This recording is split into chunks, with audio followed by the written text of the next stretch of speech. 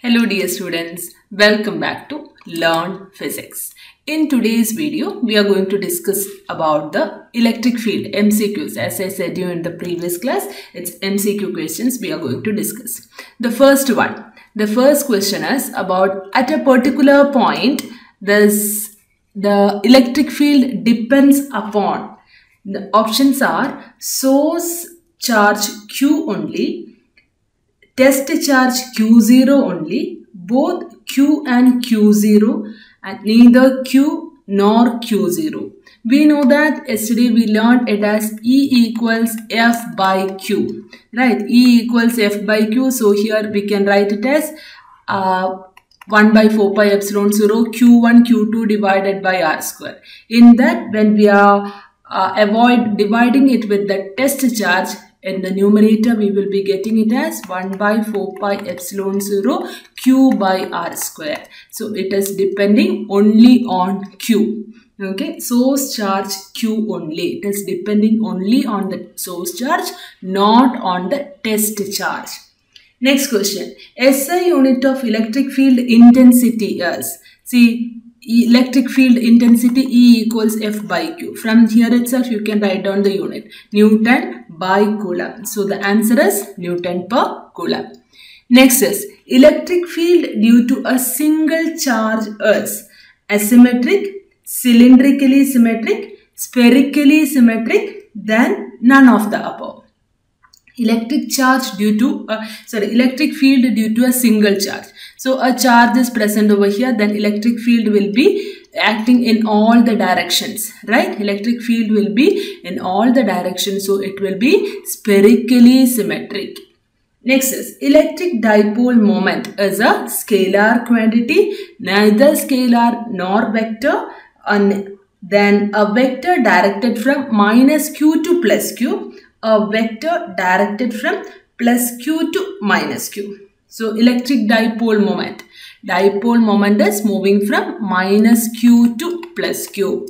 The answer is the electric field or electric dipole moment is acting from minus q to plus q.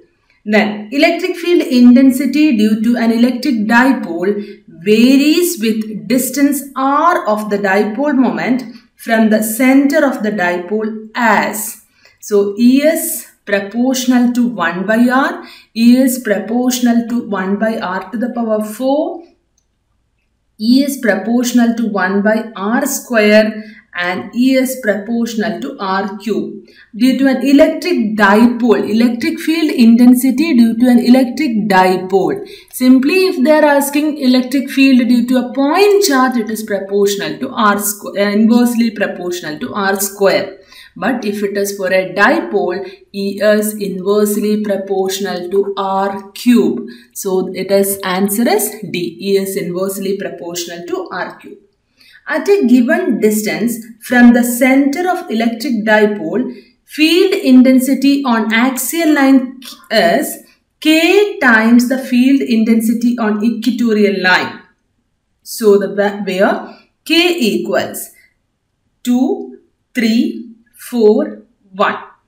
2p by r cube and p by r cube, right? 1 by 4 pi epsilon 0, 2p by r cube. Electric at a given distance from the center of electric dipole, electric field intensity in the axial line and equatorial line.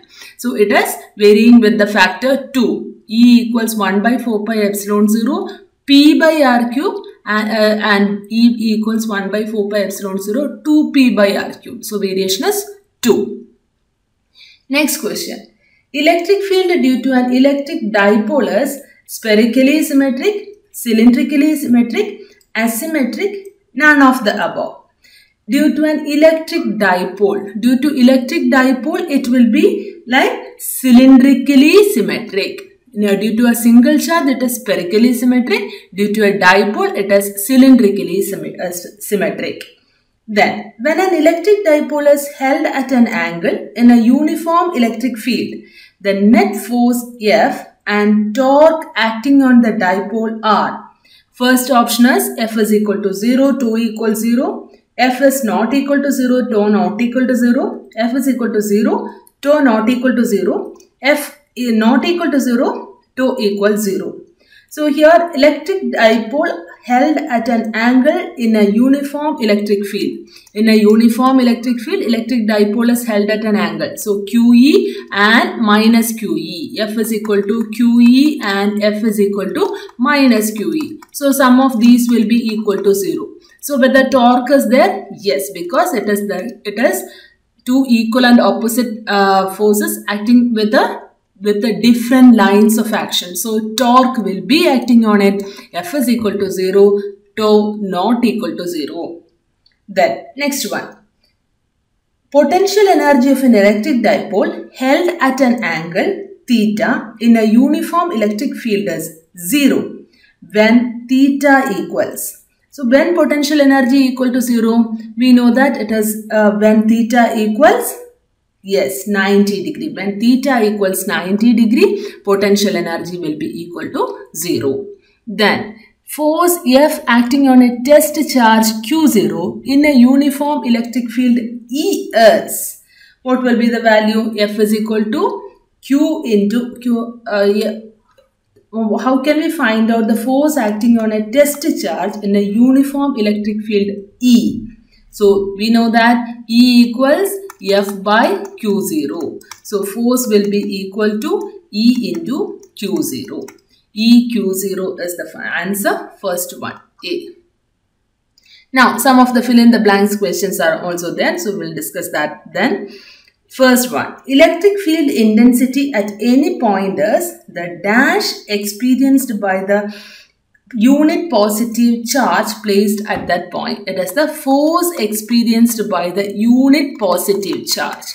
Electric field intensity at any point is the force experienced by unit positive charge at the point.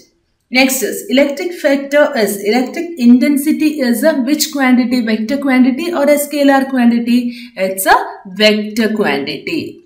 Electric field intensity unit we already told it as Newton per Coulomb. Electric field due to a single charges. How it is? It is spherically symmetric. I already told all these things. It is spherically symmetric. Next is electric field lines of force are dash as against magnetic field of force which are, see here, electric lines of forces are, it is discontinuous and magnetic lines for forces are continuous lines. Next is net charge on an electric dipole is. What is the net charge on an electric Q plus minus Q? Two equal and opposite charges. So net charge will be 0. Dipole moment is a vector quantity. What is the unit of dipole moment? P equals Q into 2A. Q is Coulomb, A is distance, so it is Coulomb meter.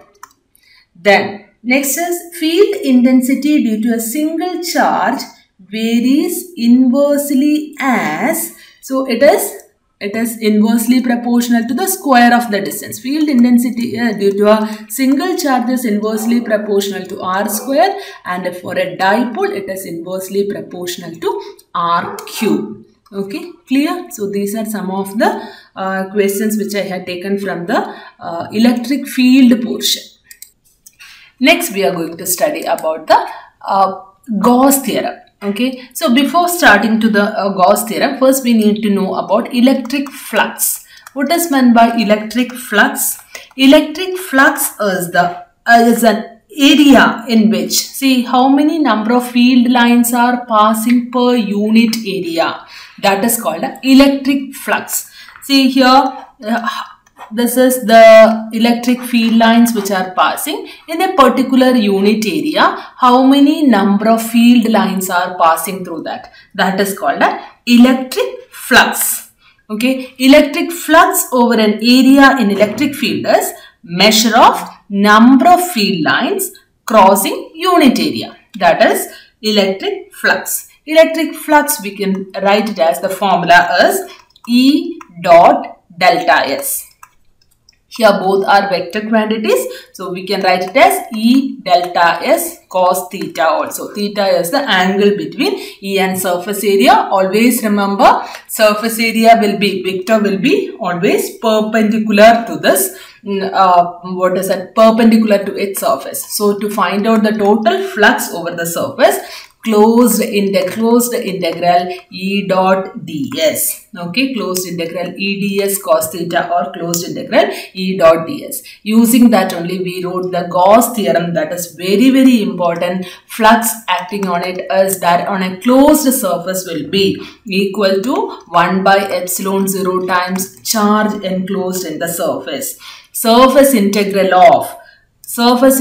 of electric field produced by any source over a closed surface, that is equal to 1 by epsilon 0 times charge enclosed by the surface. So anyway, definition is a statement is not required. You can remember like flux is equal to closed integral E dot ds is equal to Q by epsilon 0. Like that you can remember. Okay, so here this Gauss theorem is very, very important. Gauss theorem, flux phi E equals closed integral E dot ds is equal to Q by epsilon 0. Gauss theorem is applicable for a symmetric charge distribution. See, symmetry is usually, see here in this case, what is that? In a using Gauss theorem, we found out in a straight conductor, long straight conductor, what is the electric field? In a plane sheet of charge, what is the electric field? In a spherical surface, what is the electric field? That and all we found out, right? So here Gauss theorem is applicable for